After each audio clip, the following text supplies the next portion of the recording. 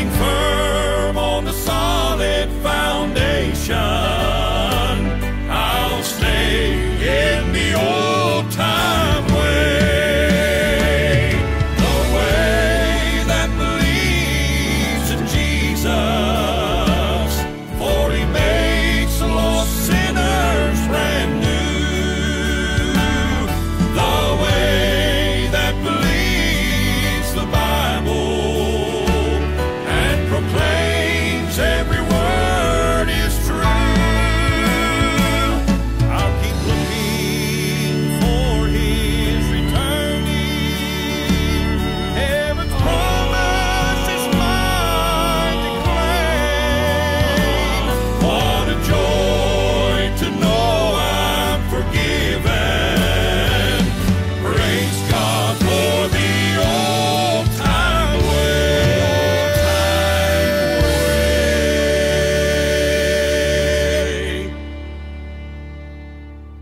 I heard an old story, how a Savior came from glory, how He gave His life on Calvary to save a wretch like me. I heard about His groaning, of His precious blood's atoning. Then I repented of my sins and won the victory. Oh, victory in Jesus, my Savior forever. He sought me and bought me with His redeeming blood. He loved me ere I knew Him, and all my love is due Him. He plunged me to victory beneath the cleansing flood. I heard about His healing, of His cleansing power revealing, how He made the lame to walk again and caused the blind to see. And then I cried, dear Jesus, come and heal my broken spirit. And somehow Jesus came and brought to me the victory. Oh, victory in Jesus, my Savior forever. He sought me and bought me with His redeeming blood.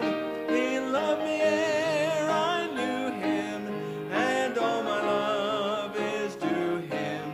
He plunged me to victory beneath the cleansing flood. I heard about a mansion He has built for me in glory, and I heard about the streets of gold beyond the crystal sea, about the angels singing and the old redemption story.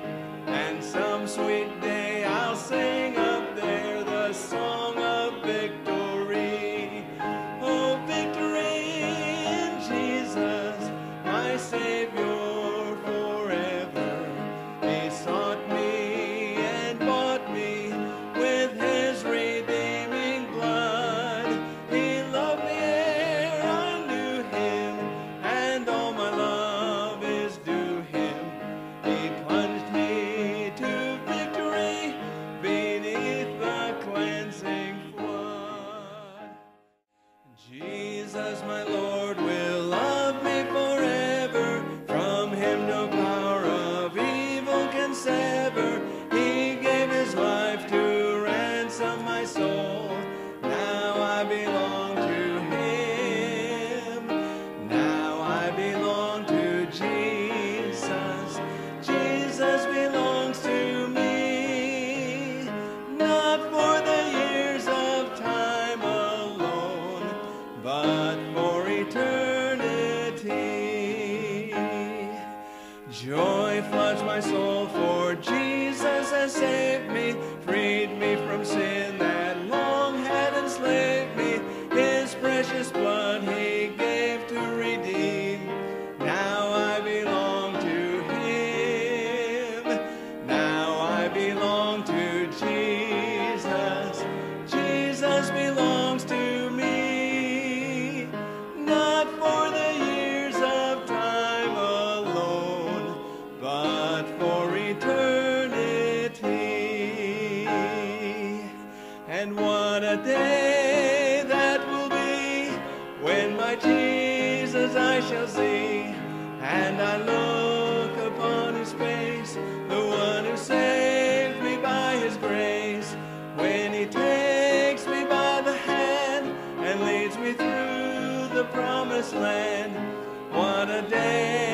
glorious day that will be.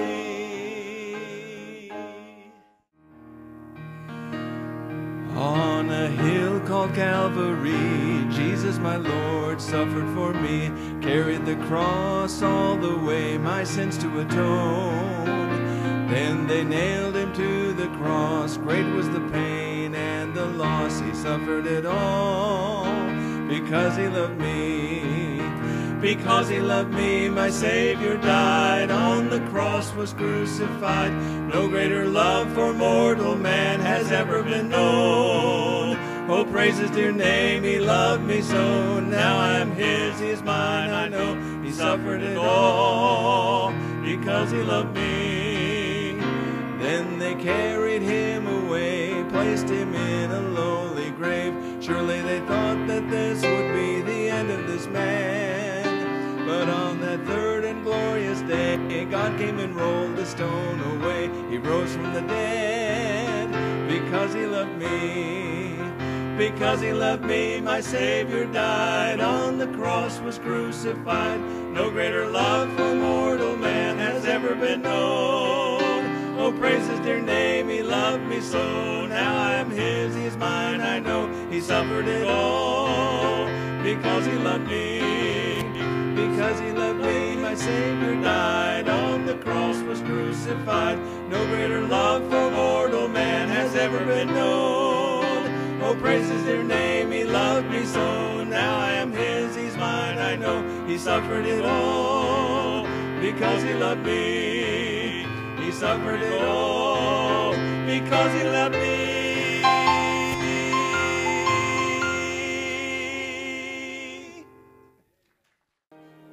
In the dark of the midnight have I oft hid my face, while the storm howls above me and there's no hiding place. Mid the crash of the thunder, precious Lord, hear my cry, keep me safe till the storm passes by. Till the storm passes over, till the thunder sounds no more, till the clouds roll forever from the sky. Hold me fast, let me stand in the hollow of thy hand. Keep me safe till the storm passes by.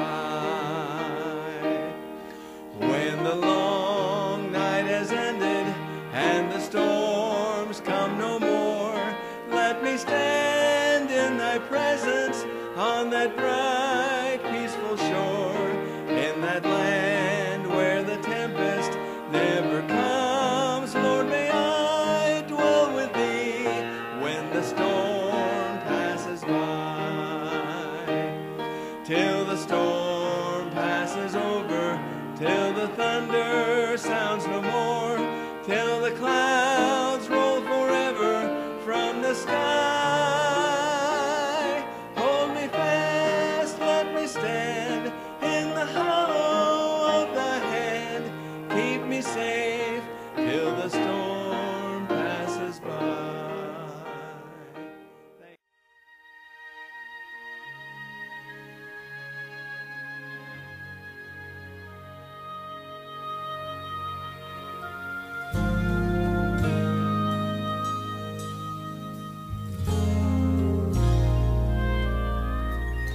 Two roughly hewn old timbers lay obscured by weeds now grown, to where the common passerby might never even know that this old tree once held a king who wore a thorny crown.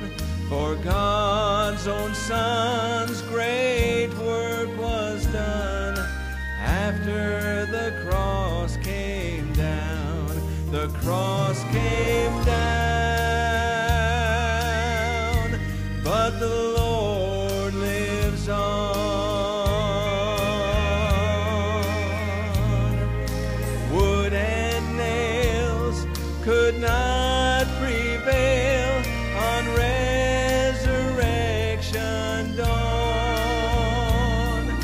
That rugged tree is a memory, but his blood redeems right now. Praise God, his grace still saves today after the cross came down. No great museum will display the cross where Jesus died. For things of earth shall pass away, yet his love will abide. He reached through time and met my need when his blood touched Calvary's ground. Then Christ arose within my soul after the cross came down. The cross came down, but the Lord lives on. Wood and nails could not prevail on resurrection dawn. That rugged tree is a memory, but his blood redeems right now. Praise God, his grace still saves today after the cross came down. That rugged tree is a memory, but his blood redeems right now. Praise God, his grace still saves today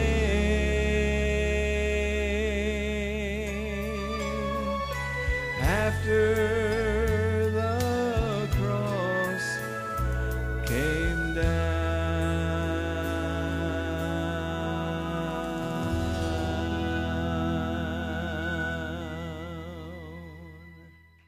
I'd like to speak on the subject, why didn't people get on Noah's Ark? Marsh and I had the opportunity, as some of you have, we went last year down to Kentucky to see the replica of Noah's Ark. Matter of fact, I think I put a pic, not yet up there, but I think it's up there, Jason. Took a picture of it while we were down there, and it is a replica of what Noah's Ark was supposed to look like. And it is massive, and especially when you think back in the day that Noah built the ark. And if you get an opportunity, it's well worth going. Some of you just recently went and saw it.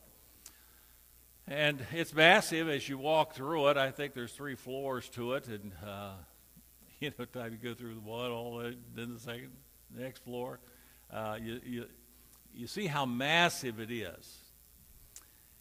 And in there, they also show you examples, which I hadn't given a lot of thought to until I actually went through. They give you examples of how they believe that Noah got the water to all the animals, how they got rid of the waste of the animals. And it's pretty fascinating when you go through the ark. And yet, I asked myself, why didn't, it's sizable. I mean, it had animals and it had Noah's family, but certainly other people could have gotten on the ark. It's huge. But then, we have this hurricane taking place, even as we speak, down in Texas. And even though they were warned, Category 4, there's people saying, no, I'm not going anywhere. I'm going to be fine. And, don't bother me. And you think, don't you get the message? And then people have to come in there and risk their lives to save them. There's just something about people that they don't respond to warnings. Now, I'm sure there was thousands that poured out of there, which was the wise thing to do. But it's fascinating that in Noah's day, with all the numbers of people that were there,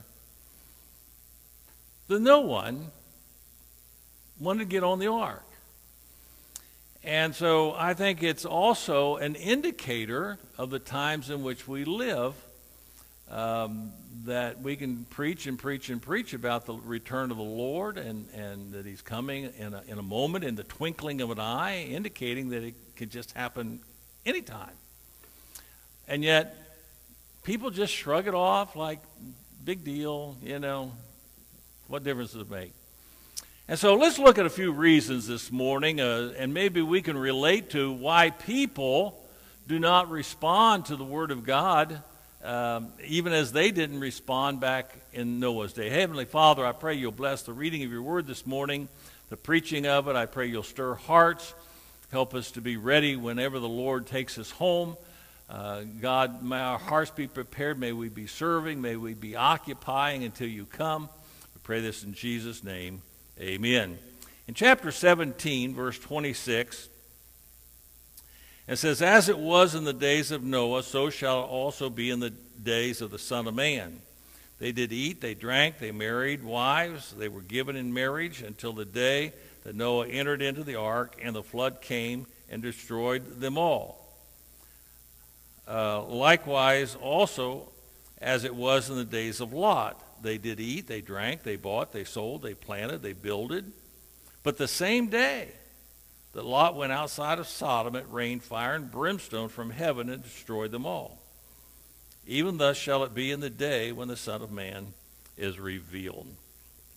And so here he shows us the conditions of the day. They were busy with life, doing what they normally do, and all of a sudden judgment came. Now, it's interesting because in both of those cases right there, there was a warning.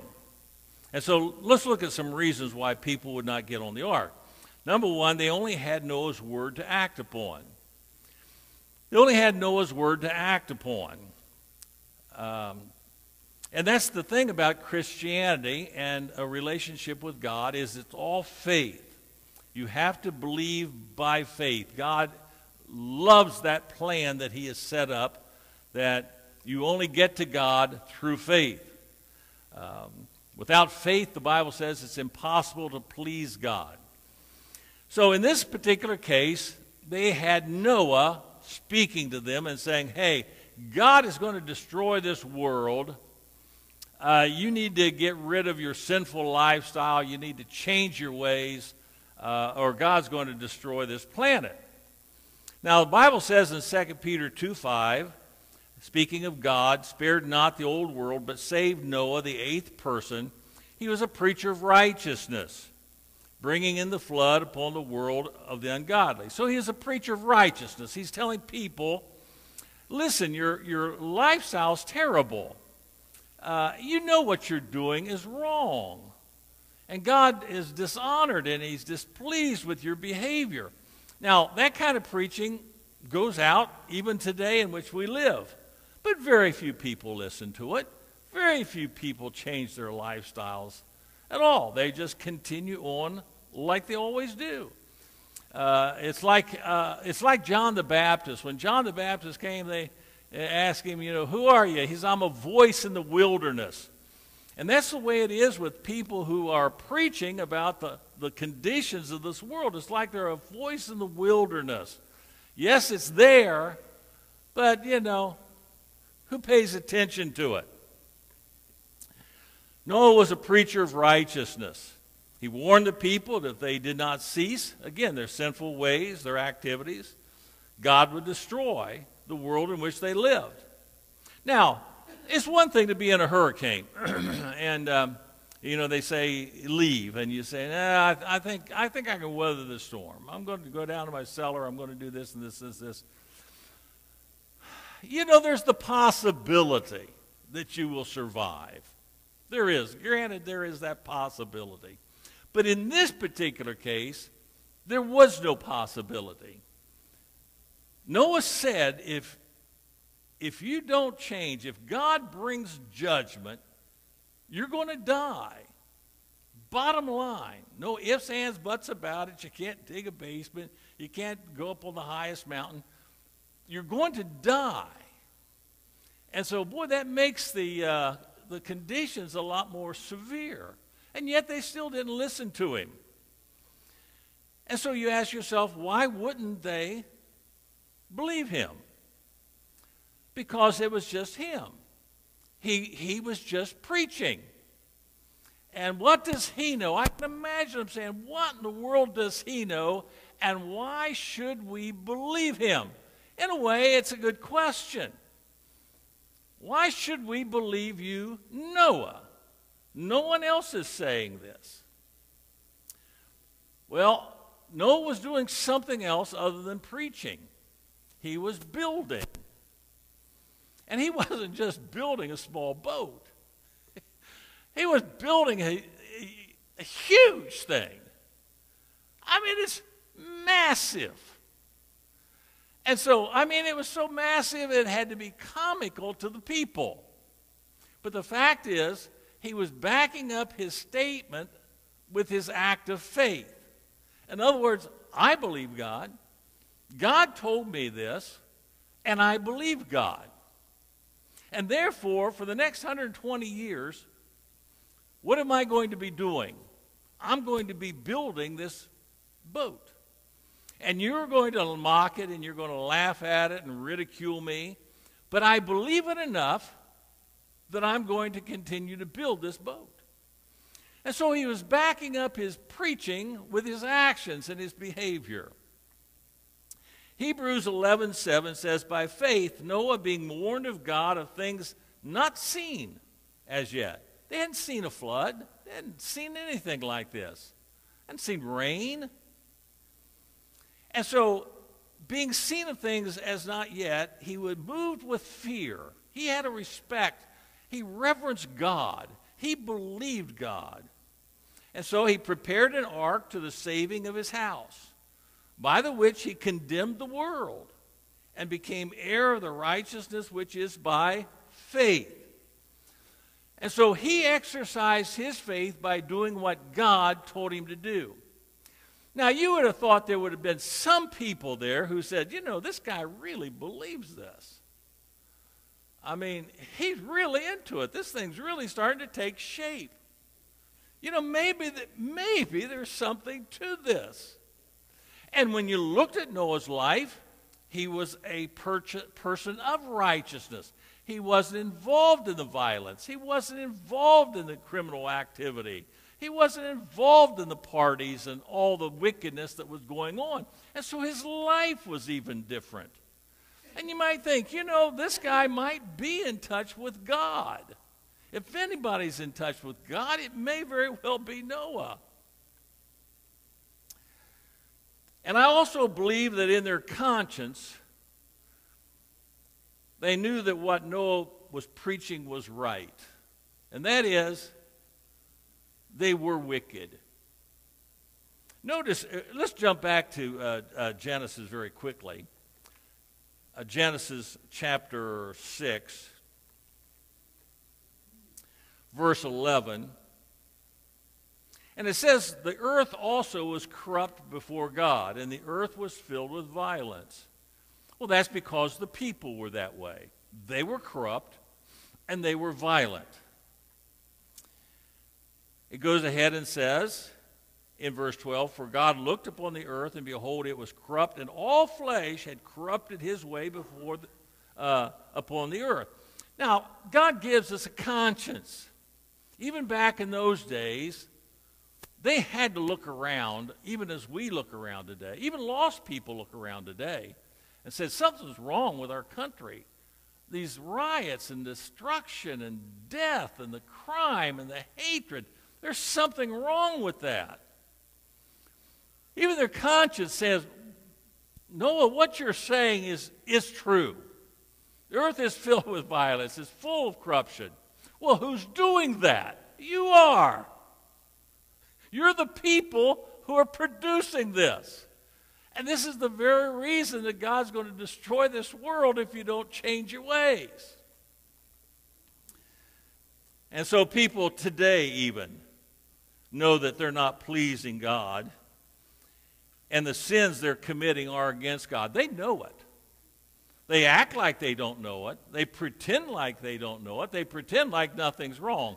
But down deep in their conscience, they know that it's wrong. They know they're sinning against God. They know they're sinning against the standards of God. That's why they don't turn to God, because they don't want to change their behavior. And so, number one, they just had Noah's word to act upon. We have the word of God today. And we get up and try to share people the word of God. We're saying, it's not me, the preacher, but it's the Bible. Here's what the Bible says: in the last days, these things are going to take place. You need to prepare yourself for the end times.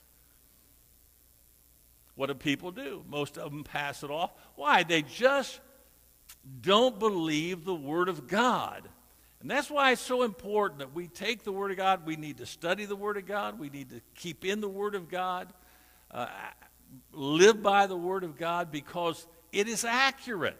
It instructs us on how to live. And so, let's look at number two. They saw that the ark was, in their mind, too confining and restricting. And that's the reason why a lot of people don't like Christianity.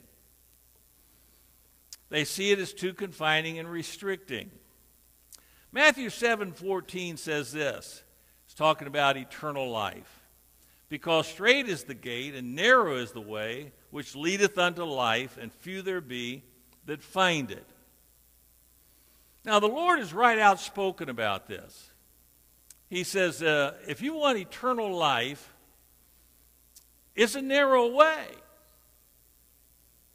Few there be that find it. And you know, it's amazing how people in their mind think, I'm going to be fine. I'll make it if anybody makes it. And yet, they live a terrible life. And yet their mind somehow can justify their actions and behavior and convince them that God's okay with their lifestyle. It's amazing what our mind is able to do. But then again, Satan is the great deceiver. And he can blind people's minds. And he does this especially with receiving the gospel of Jesus Christ. The reason more people are getting saved in other countries today is because in America, we think we can do things our way. Now, this has evolved. I hate that word, but nevertheless, it has evolved over a period of time. There was a day in America when we really looked to God and trusted God and His Word and tried to live by His principles and precepts. That has long changed. Thank God for those who still believe that. That's the only hope we have for this country, are those who are still standing on the Word of God. You recall Frank Sinatra even sang this song entitled My Way. And it is interesting once you look at the lyrics of the song. It's all about my way. I did it my way. This, but I did it my way. And this concept has been passed on to people in our culture. We want to do everything our way. Even go to heaven. Find a way to heaven. Even stamp out God. If it's possible, we'll find a way to do it. They just are so wrapped up in their own self that they can come to a solution about everything by their own means. But the problem with that thinking is there is only one way. There aren't any other ways. The way is narrow. The way is straight that leads to everlasting life. And the truth of the fact of the matter is, few there are that find it. There's not a lot of Christians compared to the population of the world. You see, there's only one sacrifice for sin. There's not a lot of sacrifices for sin. And it was the perfect, sinless sacrifice of the Lord Jesus Christ on the cross of Calvary. Now, if you don't even believe the fact that there had to be a sacrifice for sin, that's fine. And a lot of people don't even go there. I don't even buy into all that stuff. That's fine. But I'm telling you, according to God's plan, the God who set this entire thing up, the God who has given you life, he's the one that set the plan up, and he says that there is only one way. And it comes through the sacrifice of my son, Jesus Christ, upon the cross. And it's the only sacrifice that I'm satisfied with. It's the only one that's acceptable to me. Cain was a good example of that. Cain and Abel. Cain brought a fruit basket. Abel brought a sacrificial lamb. And God says, I'm not pleased, Cain, with yours. In other words, I don't have to receive what you offer me. And so all these religions of the world offer God something. But God says, I'm not pleased with that. I don't have to accept that. I'm only accepting the sacrifice of my son, Jesus Christ, on Calvary. That's it. And only by placing your faith and trust in my son, Jesus Christ, will you get eternal life. The way is narrow. And a lot of people don't like that. There's only one rule book, and it's the Word of God. It has 66 books in it, and it's written by God himself. There's only one author of the book. There's not a lot of authors. Even though God used men to write the book, God is the author of the book. And so there's only one way. There's only one book. There's only one God. There's only one heaven. And so people say that's too restrictive. That's too confining. And secondly, they thought, not only, I don't want to do it your way, Noah, but they really, I suppose, looked at the ark itself and said, you expect me to get on that? And look at that thing. It's got a bunch of animals in there. It stinks. It's uncomfortable. It's not fun. I mean, what will I do during the day? In other words, it will curb my freedom. Don't we hear that today? And above all, it won't be fun. Everything has to be fun. Church has to be fun today. Young people are bored if they're not having fun. They can't even imagine sitting down and comprehending. And then not all young people. Thank God for the good ones. But the masses of them, I'm saying, what are we going to do that's fun today? We're going to learn something about the Word of God. No, you don't understand. I said, what are we going to do that's fun? Well, that can be enjoyable if you have a heart for God. Oh, brother, I don't want to go to that church. I don't want to go to Sunday school. I don't want to do it. Why? Because it's not fun. They're saying the same thing. Thousands of years ago, nothing has changed. It won't be any fun. It's not going to be enjoyable. Now, I'll be the first to say that sometimes the Christian life can be pretty stressful.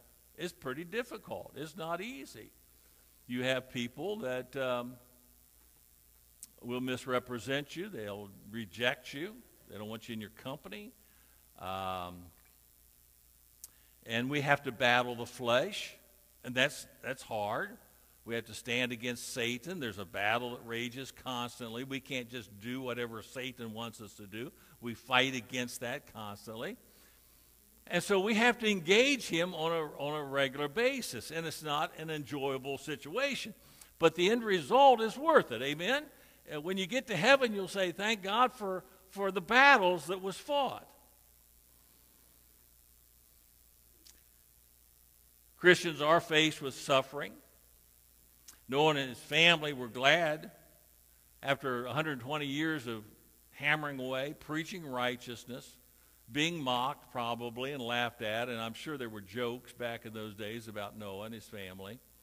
But the fact is, when it was all said and done, he got on the boat, believing God, fearing God, and God shut him in. Nobody else got on. He stood there, the Bible says, for 7 days. It didn't rain for 7 days. There was kind of a period of grace. Everybody stood there and waited. see what's going to happen. And probably about 2 or 3, 4 days into this thing, they're probably saying, see, we told you. We told you that you're just a joke to our community. Until the raindrops started falling. Then, all of a sudden, it got serious. But the problem is, it was too late. It's too late. Had they reached out by faith and believed him and said, I'm going to get on the ark, it made all the difference. And God did, in fact, destroy the world. Now, we know that as hindsight. He destroyed the world. Which brings me to the third point. They did not believe that a loving God would destroy them. Well, we hear a lot about the love of God today. Better talking about the theology and its evolving. Now, more and more people are moving away from hell. The God of love. God's love is so overwhelming that he couldn't allow anybody to go to hell. God's love is so overwhelming he couldn't bring judgment upon anybody. And so on and so forth. Isaiah 13:11, God says this, I will punish the world for their evil and the wicked for their iniquity. And I will cause the arrogancy of the proud to cease and will lay low the haughtiness of the terrible. Now, that's not talking about the flood. It's talking about the end times. In other words, there's coming a time in the future that God says, I'm going to punish the world for their evil. The tribulation period is that period of time. It's a 7-year period, and it's a period that really refers to the Jewish nation. God says in Daniel there's 70 periods of years determined upon the nation of Israel. 69 years, we know those have passed. Israel's waiting for the last 7 years, and that's going to take place during the tribulation period. In between, there's a 2,000-year church period where the Lord set Israel aside, and he's working with the Gentiles. And Gentiles are getting saved all over the world. Jews rarely get saved. There are Jews that are getting saved, thank God for that. But for the most part, God's using this period as a time to reach the Gentile world. But God's not through with the Jews.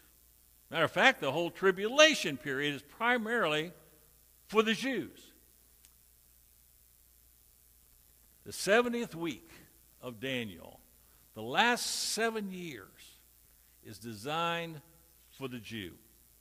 And it's designed to bring them to their Messiah.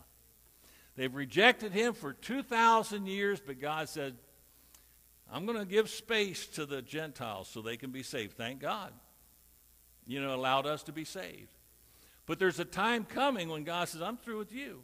Now, there'll be Gentiles saved. But for the most part, I'm bringing this about for the Jews. Persecution is coming. And the pressure will be so great upon them that when they think that they're going to even cease to exist, God says they will cry out to me once again, as they did even in Egypt. And God will send his deliverer. And it'll be the Lord Jesus Christ himself. And they will see him coming and see him and mourn as they see the nail prints in his hands. But they will receive him as their Messiah. I'm glad as a child of God, I do not have to go through that terrible, terrible period of the tribulation period. God makes it very clear. He gives us many passages of Scripture that tells us that we're not appointed unto wrath, because it's really to bring judgment upon the wicked, not the righteous, and it's to bring the Jews to repentance. That's what it's for. And God will do that, and we'll see a type of that in just a second. But the fact is, God did destroy the earth in Noah's day. They said a loving God wouldn't do this. He did that. Why did he do it? Because he's just. He's a just God. He's both just and he's both loving. And I was talking to somebody that asked me the other day. I was trying to think of it very quickly, but they was asking me about the woman caught in adultery. And I said, you know, that's a great thing. God excused her and showed her grace. But being a just God, he couldn't overlook the fact that she had committed a sin. She was guilty. According to the law, she was guilty. And this is exactly why they brought the woman to Jesus, to catch him. How can he extend her grace when it's very clear that she has broken the law? And they were hoping to catch him. They always were trying to catch him. It's a great example. They throw this woman down and said, hey, she's caught in the very act of adultery. What are you going to do? You going to condemn her because the law says so? Or are you going to break the law and set her free? Boy, they thought they had him. But you don't get God. You don't trap God. Jesus bends over and he begins to write in the dirt. And they're watching him. And then he writes some more in the dirt. And from the eldest to the youngest, they start walking away. What did he write? That's always been the controversy. What did he write? Maybe their names. Maybe their sins. Whatever he wrote spoke to their heart. And they saw their guilt. And one after the other walked away. And this is important. Because then the Lord looked at the woman and says, where art thou thine accusers? There are none. Oh, okay. Now I can give you grace. Because there's nobody bringing any charges against you. Boy, what a God that we have. He released her from all the law. They just left. They couldn't stand up against God. And he says, neither do I condemn thee. Go and sin no more. That's the grace of God, but he had to deal with the justice of God as well. And God is a just God. And if you don't want the grace of God, you will see the justice of God. Thank God for grace. Amen. Aren't you glad you're forgiven? Let's hurry. Number four, they felt safe with the majority.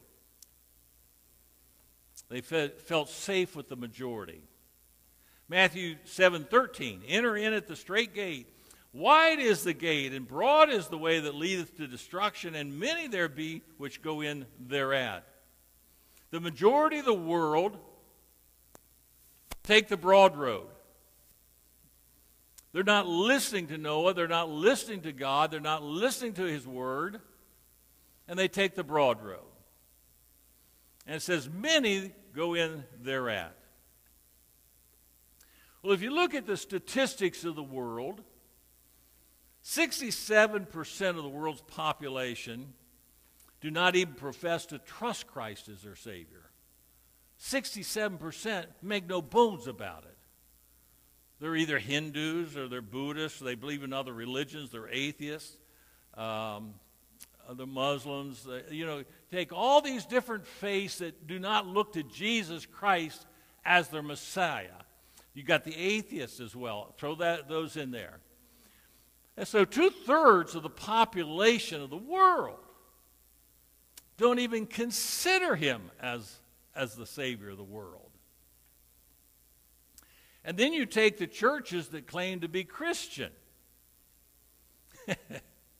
And you wonder, really, sometimes how these churches can even claim to be Christian with what they teach and what they preach. And yet they fall under this umbrella of being Christian, Protestant, or whatever. And it's very questionable, even of the numbers in those churches who have sincerely given their hearts to the Lord Jesus Christ. In Noah's day, only Noah and his family did God find righteous. Can you imagine that?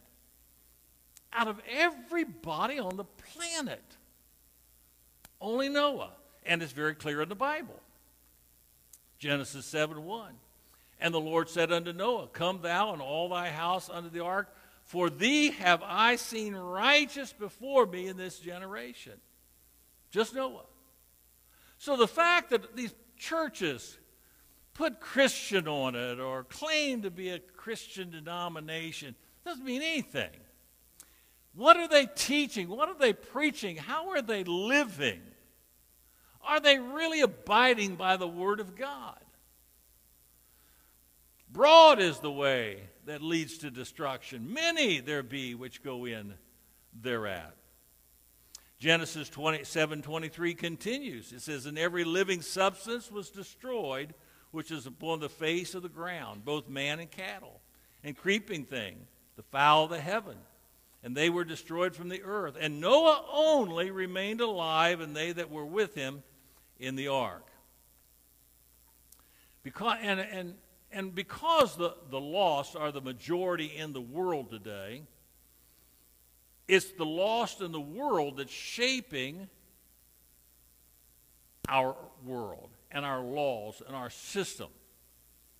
If the lost are in the majority, they're the ones who are shaping the world. So it's no wonder we see everything deteriorating and going downhill, downhill, downhill, because of the influence of the majority of the people which are lost. But what they don't understand is that God is just, along with being a God of love. He will judge the world for its sin.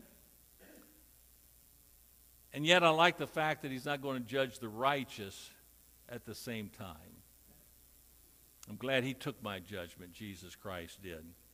Turning your Bibles just quickly as an example of this. Genesis chapter 18, verse 23. This is a powerful passage of Scripture right here. It's a great type in the Bible. You'll recall God is going to overthrow Sodom and Gomorrah.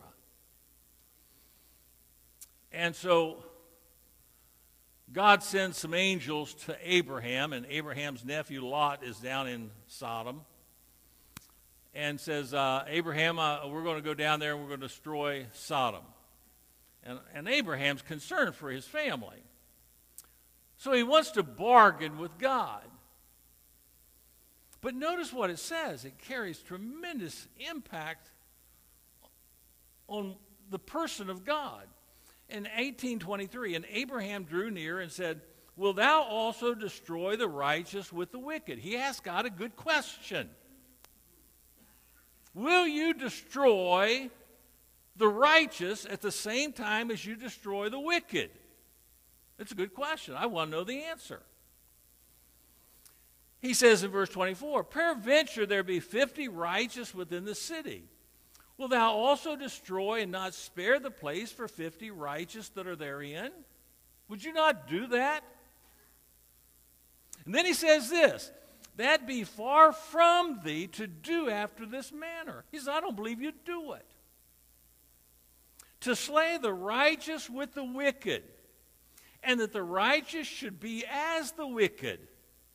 That be far from thee.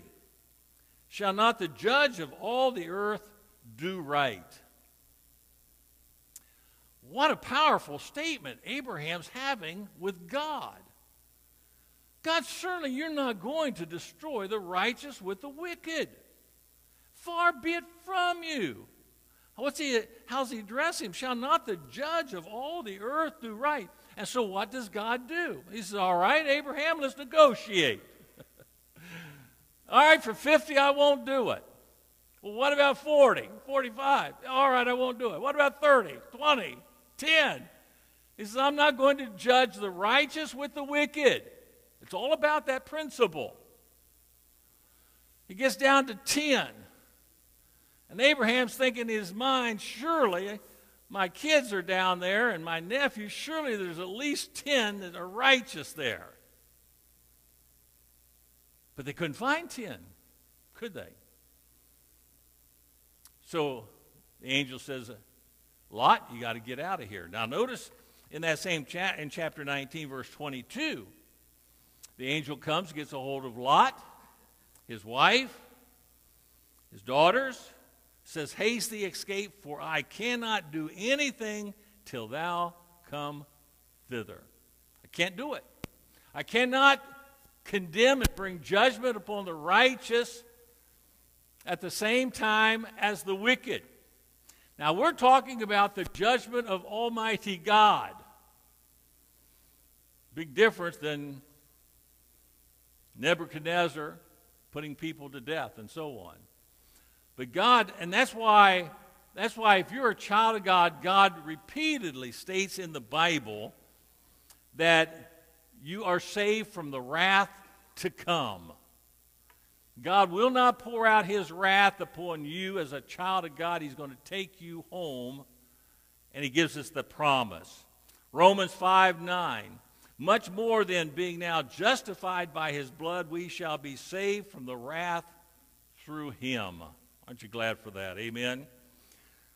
The Apostle Paul told the believers in Thessalonica to wait for his Son from heaven, whom he raised from the dead, even Jesus, which deliver us from the wrath to come.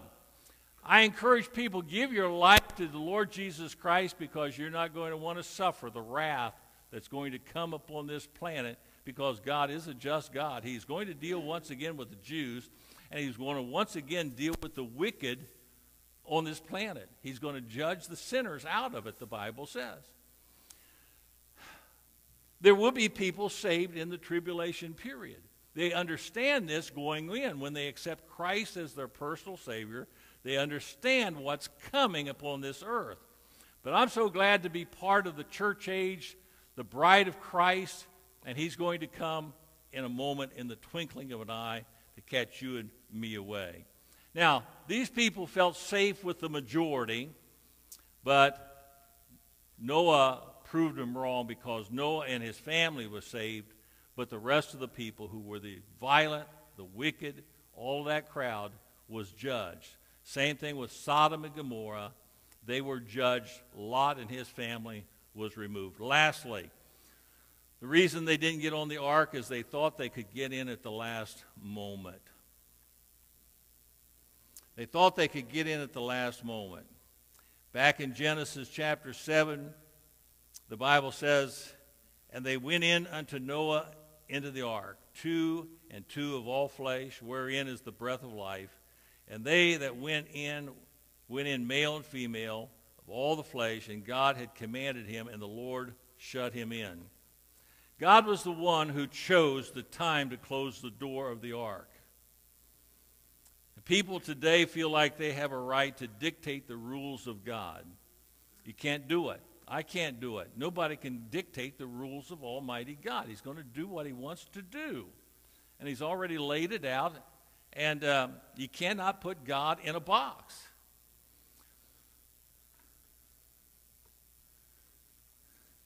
The wrath of God's coming.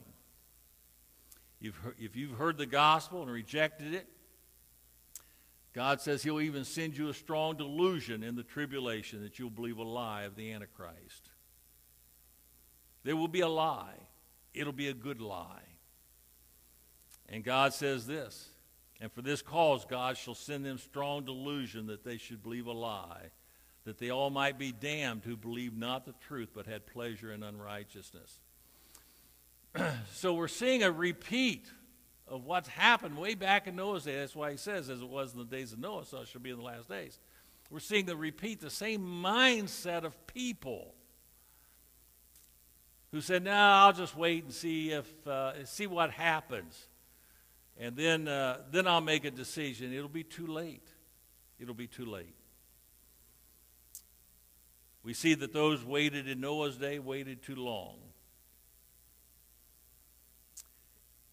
A traveler chanced upon a beautiful villa situated on the shores of a beautiful lake in Switzerland, far from the beaten track of tourists.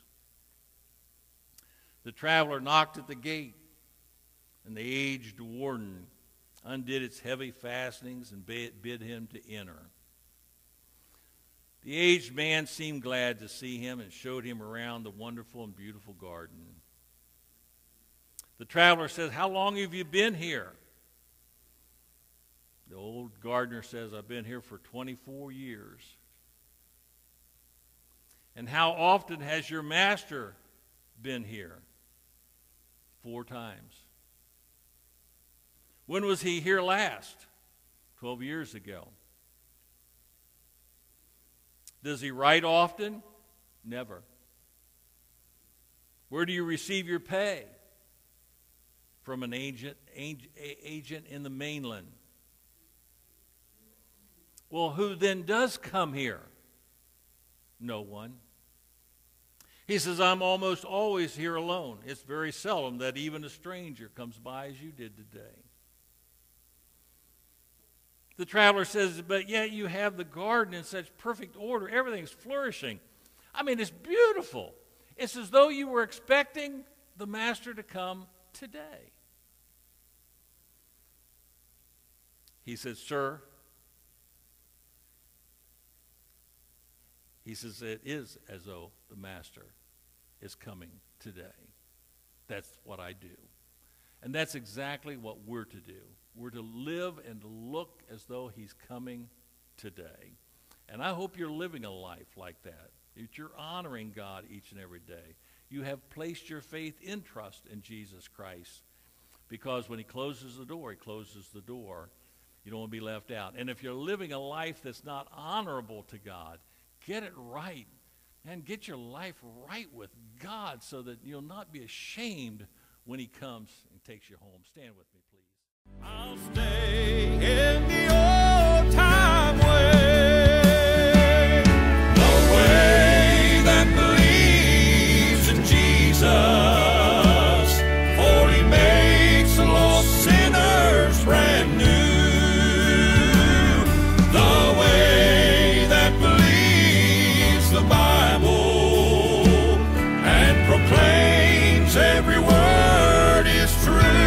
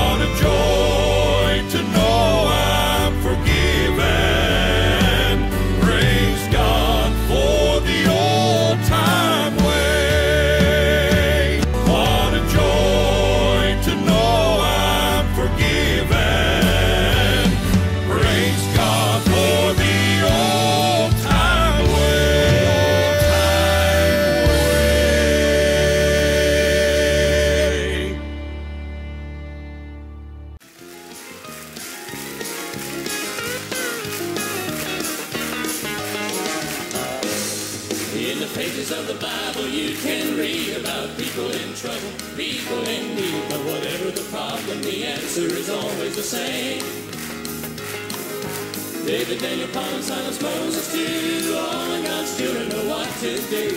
Great things happen at the mention of Jesus' name. Mention the name of Jesus. Get ready for your victory. Mention the name of Jesus. It's the same as time and Satan to take with your feet. 'Cause if you need a healing or you need salvation, anything is yours to claim. Mention the name of Jesus. You'll never be the same. Satan's never gonna stop doing his part to try to sneak in and steal the Christian's heart. His eyes are wide open, always ready to stake out a claim. But I say, Satan, get thee behind, 'cause there's only one king of his heart of mine. But Satan has to flee at the mention of Jesus' name. Mention the name of Jesus. Jesus. Get ready for your victory. Mention the name